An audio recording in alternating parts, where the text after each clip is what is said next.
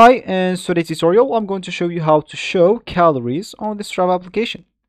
So first of all, of course, all you need to do, just go and download the Strava application. If you don't have it, download it already into your phone. Of course, if you have it, this will be great, but if you don't, you'll have to go and download it through Play Store if you're using an Android, App Store if you're using an iPhone, or any other store you could be possibly using. Once you do that, you'll have to go and open your Strava application out. Of course, if it's your first time, they'll actually ask you to log in into your account. But if you have an account, you can actually log in into it. But if you don't have it, you'll have to go and sign up or create an account. They will give you three options to do that. You can actually create your account with Facebook, with Google, or even with an email. Once you do whatever suits you, or once you actually sign in or sign up, you will find yourself normally on the home option of the Strava application, which is going to be your home screen or your main screen.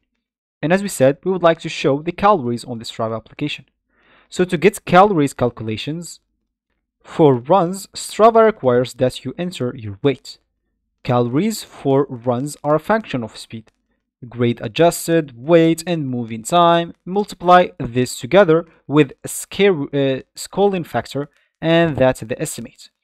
So of course, you can see your calories if you go here to you in progress, and you'll be able to see them. Of course, if you subscribe, you will be able to see other options here.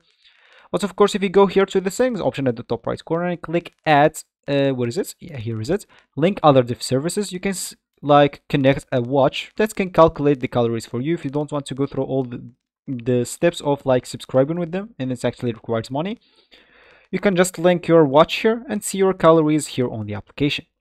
So of course, everything will be shown here on the progress or even on the record here. If you have something linked, you'll be able to see them here as well. So that will be it. That will be actually for this tutorial. I hope you like it. Thank you guys for watching and goodbye.